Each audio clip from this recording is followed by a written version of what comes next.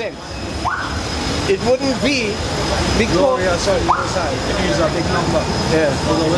He said where his glory would be. He have no glory in using a large number to get it big beyond. Because because you see his words was also where 2 or 3 are gathered in his name, I would be there. Right. Yeah. So he's in the midst. Yeah, so here you are. Right, so this is what I was going back to Yahshua, that he's the Prince of Power. Yeah. The princes of power. He said once you keep his law, statutes and commandments, he make us prophets, priests and kings. Yeah. Right? But I don't want to cut you, but the point I was trying to make to you before you come to this, when I talk about Ishmael, right? As we would say, Ishmael was gotten in a manner that we believe shouldn't have been, yeah? Right, but yet still, he didn't deny Ishmael. True. Because he said Ishmael would receive blessings. And he gave him his physical blessings. Right, you understand what I'm saying? You understand? And the whole thing about it is this, yeah? Listen, in the multitude, we would have failed, yeah? So that at the end of the day, there are going to be 1, 2 or 3, 4, 5 or 6 that will come to you.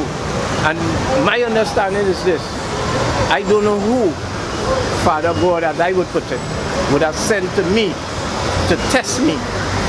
Yeah? Somebody may come, as we normally say, might be a vagrant, might be a this or that or other. And how I deal, because of the, if you remember the what do you call him, the Good Samaritan. Yeah? So I will bring it real again. You may not remember, you may not know, but you may know. There's a fellow called C.L.R. James. I'm familiar with the name. Right, good. Now, this fella was considered, right, what they call a communist now. You know, he used to talk in them things, so they see him as a communist. And of course, it's taboo. Yeah. But yeah, he was living on Oxford Street in Belmont there, right, Observatory Street around there, yeah? And he said, when he get up in the morning and he opened his door, it used to have a homeless guy on the ground around there.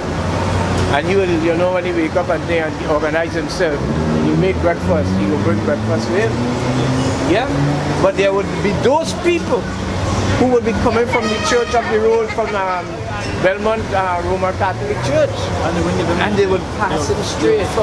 So the point I'm making is that even those who they may cast away and they may put names on and taboo them, they would maintain doing the right thing more than even some of those who may go into a building, yeah, and seek certain things. So when you see me and you see other people like me, my brother, you've got to understand and you've got to listen to them, because, you know? No. Yeah. The reason why I was hostile, because I am defending the doctrine. No, within defending the doctrine, as I was saying, I wanted to get through with the story of Balaam and Balak first before I tell you why I tell you about it here. Alright? Go ahead. Because when I was speaking to the man, the brother of the daughter that you taught, look after. Yeah, I know. Right? He came in the midst of the speech. Right? So it was disturbing what I was trying to bring out in the spirit and in the tone and in the, I was there. So it come as a disturbance, so I got hostile. Right? So we moved past that. So coming back now, I will reach to the here. Balaam and Balak. You still have it? If you don't have it, I can paraphrase. Right, you don't have it, good. Right, so Balak went to Balaam and said, curse them. The Most High said there's no curse or enchantment against Israel. Yasharala. That's what it is, against Yasharala. Yeah. These are the people who live in the spirit of the Most High. They keep his laws, statutes, and commandments. Right? They know that the laws are not done away with. The only thing that is done away with is the sacrificial law. That's when the Savior comes, he done away with the sacrificial law. Alright? But he certainly cast a stumbling block. The stumbling block was this. He said, if it cause these people to be abominable to the Most High would not deal with them. That is what that Numbers 23 goes on to say. He would not deal with them. Some of the doctrines and the philosophies that the world go by now cause the people to err. Doctrines and philosophies stem out of schools of thought. For example, Christianity is taught by theology.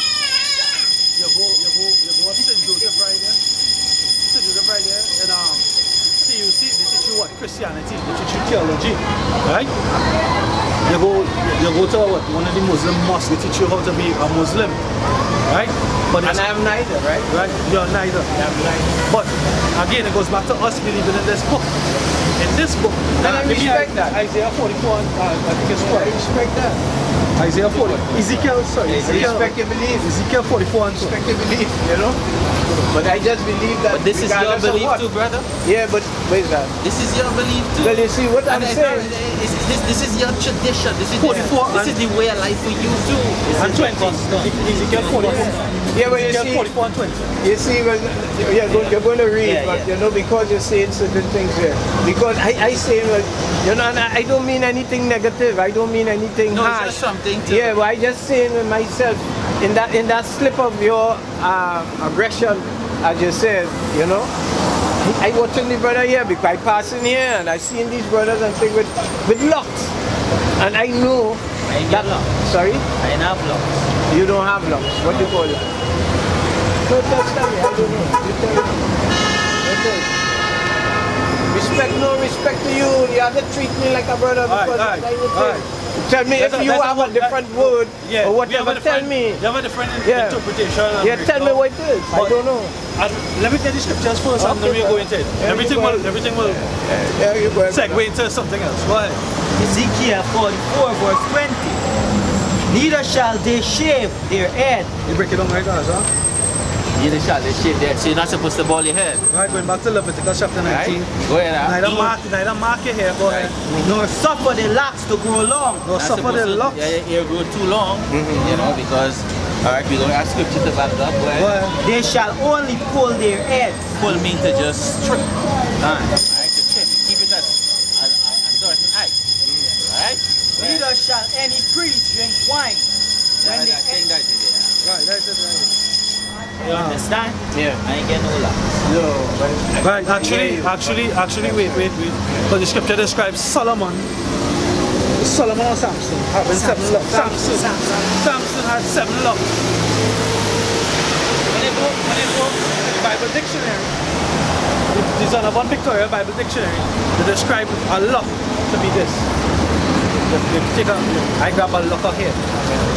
Right? The angel take up, I think it was Isaiah by the lock of his hair. Right? This is our lock. When you go into the scripture and you look at the word lock or locks, it says braided locks. In the Hebrew it means braided locks. It means to take 3 strands of hair and you intertwine it and make what we call in the West Indies cornrows, what they call in America, we call it cane rows. They call it cornrows. Yeah, cornrows. Cane rows, same thing. Right? So Samson had 7 cane rows. You don't know why they call it corner cane row? And not deviated. You know why? No.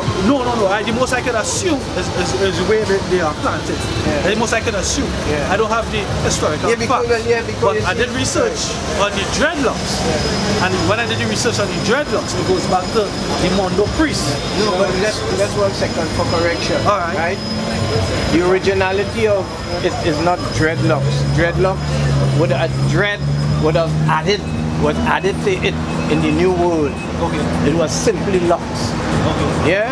And they applied dread because they wanted to deny the brother, the sister who wishes to wear it in a particular way. Okay. Right? So they apply dread. There was a negative connotation. Yeah, so tell me you're not, well, you know it's dread. Right. Yeah? So, you know, because, so you will see yourself as that man dread. You know what I mean? Them Rasta dread. Yeah? So it's not that, right? So respect you to that. But I hear your words. You know, I had to leave and thing. It's not only, you know, some... Sure. Malachi 3 verse 8.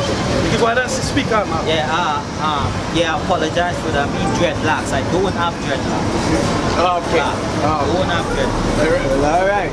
And I appreciate correction. And I appreciate when people are understand, you know? 3 verse 8. 3 and 8. Or 3 and 6. Yeah, 3 and 6, sorry. Malachi chapter 3 and 6. Right? For I am Yahweh. Right, that's the father name. I change not. He changed not. Therefore, ye sons of Jacob. We are the sons of Jacob. Once we have the 12 tribes, are not consumed. They are not consumed, or being consumed by all the confusion that going on the planet. Right? So it means to say that if we set back in the laws, which is in Leviticus, he said for us not to grow our hair long, but to pull them. Yeah. He said for us not to mark our hair and mark our beard. That was one of the ways you can differentiate from the Hamitic tribes, from the sons of Shem, because we kept our beard. Right? We didn't mark it. Every man have their own natural mark. Right? We didn't mark it, we didn't change it. What we're doing now goes back into vanity. Right? Muhammad, one of the things Muhammad do was, every see these Muslims, they dye their beard. Design. They have a design. And they color it with ruku. Yeah. Right? All that goes back into vanity. Muhammad was a vain, and he was a vain man. He was also a homosexual. He was highly into himself. Right? When they do the deep research into him. Right? Well, you see, I was going to tell you, as you come back to that, when I was talking about the movement, right? Pharaoh land, but the movement out of the north coming down, coming down, yeah. And you see, it was really an intervention, yeah, or should I say, a sort of imposition of other culture, yeah, that presumed dominance, yeah, and that was the Arab culture. You see what I'm saying? You see what I'm saying? Right? Because even today, right? Even today, yes. Or if sorry. Yes. Because even in the movie Roots, yeah, they showed that the Moors, they had some of the African tribes, not the Moors, some of the African tribes, they had took up their religion was being Muslim. Right. Even in the movie Roots. Right. So I was just going through historical facts. And not in my mind, right? Genghis Khan, who went further east, right? When them fellas reach all on that side, because you know, all down in China have what Islam and all of that, right? But the point I'm trying to make to you is so unfortunate, and this is why I don't disrespect people and what they believe, because even the brother or the sister that spoke Orisha, you understand? That spoke Orisha, you understand? And people do not understand, or they wish not to accept, or wish not to appreciate the Haitians, and they would keep on, sorry. You know a fella called... Look who the Haitians are. Right, but you know a fella called Uriah Butler? Yes, yeah. He was a Haitian? I met him, no. I met him, I call it the honor and privilege to meet him. For the man who lead people, yeah? In the way that he would have let people out of slavery, out of that kind of thing, I will always give, you know, kudos and respect to him, right? And you know, he said to me, and before he died, I think, he said to me, that's his thinking, I don't know. I am here looking to get wisdom. No problem. Yeah. He said to me, right, that out of those people who are there in Haiti, one shall come that will lead the people. Yeah, that's what he said to me. Yeah, that's what he said to me. Right? And this was in my mind. I understand him, and my foreparents, the recent one like grandparents and so on. I born in 1955. You see what I'm saying? I'm saying to you all here, whatever you come and bring to the people, and I want, and this is the message I bring to you all, right? The message I bring to you all, even though in your effort to bring wisdom and the words to people that walk here, traverse here in a negative way, in a hostile way at times, you got to stand up with strength and converse with them. I understand. That's your word, and that's your role. Scripture tells us I just want to do something. That's why I understand. The scripture tells us so. You see, misunderstanding. Alright, go on. Just for the camera's sake, I want to just briefly, real brief, say what your Uriah Butler did for Trinidad. he wasn't a Trinidadian, he was a Grenadian. He born in Grenada, but he belonged to the tribe. Right. Yeah? Yeah, and he came to Trinidad and he was working in the oil field, right? And he had service in that time in World War. So they went and they gave service. So he got exposed, yeah, to trade unionism in that regard. And when he came back here, he mobilized the people because of the kind of conditions of work that they were made to work in the oil fields that resembled that of the slave plantation. So he mobilized the people and decided to march onto this establishment to demand changes and better conditions of work for the people. But he was heavily spiritual, because he never preached to the people and he never mobilized the people without the Bible in his hand. Now watch this. Yeah. Let me turn to chapter 28 verse 68. Deuteronomy 28 verse 68. 68. Yeah. Because Deuteronomy chapter 28 verse 1 and 2 says these are the blessings that we would have received if we had kept the law, statutes and commandments. Verse 3 to 14 are only blessings. Verse 15 says these are the curses that we would have received. That is where we just derive from partly of this, because these people here on this side, they suffer all the curses. So that is evidence to prove that these people here of the 12 tribes on this side are the people who we call the Israelites. Right? Now verse 15 goes to verse 68 are all the curses. Verse 16 to 68 are all the curses. Right? This is the last curse. Why? Deuteronomy 28 verse 68. And the Lord said, I know it hits in your spirit like that. Go ahead. And the Lord shall bring. This whole thing spiritual, because I sure you didn't leave home planning to see us study, right? You didn't leave home. And look, we didn't even start off on a smooth. If I tell you what I was doing, then it's very strange to you, right? But go ahead. Go ahead. Oh, we are spiritual, man. We're very spiritual. So even as we speak in here and we reach this plateau here of understanding or reasoning or contending in faith, right? This whole thing is spiritual. What you just said, I'm going to show you that man prophesied to you. Go ahead. Uriah Butler prophesied to you. He was a trade union leader. He rallied the people and he said he used the Bible. Go ahead. Deuteronomy 28 verse 68. And the Lord shall bring thee into Egypt. He shall bring thee into Egypt. The word Egypt goes back to Exodus 20 and 2. It means the house of bondage. It means slavery, right? He says what the Lord shall bring us into Egypt, because we go ahead. Exodus 20 and 2.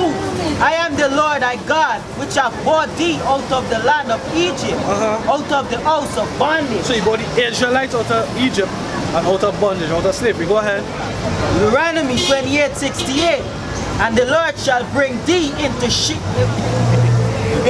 Egypt again with ships. Right, so if you know where Egypt was from Israel, I'll show you now. It was walking distance. Right, so it wasn't physical Egypt. It was spiritual Egypt, because he had already delivered us from there before. Go ahead.